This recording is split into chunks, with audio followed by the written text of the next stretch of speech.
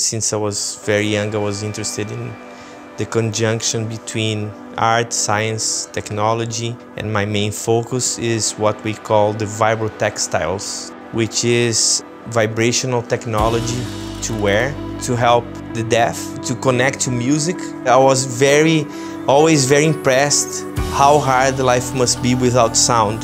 I was personally very affected by this idea. I have been working with vibrations and technology to vibrate different objects for my own shows and my creations. And in the beginning, everything was so grassroots and we were assembling by hand.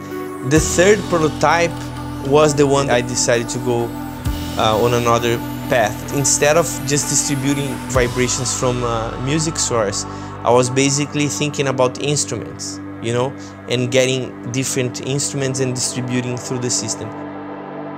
But what I felt from Avinet from the start was a commitment, and this they align perfectly with Not Impossible, to make this work no matter what.